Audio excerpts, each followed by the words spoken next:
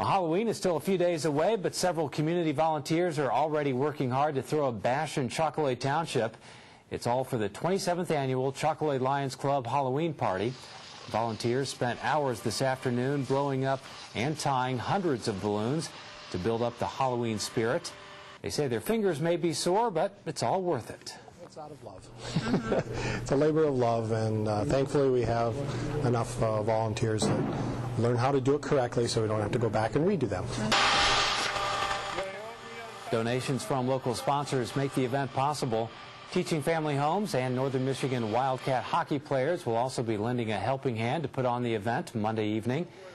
The party will be in the Cherry Creek School in Chocolay Township Monday from 6 to 8 p.m.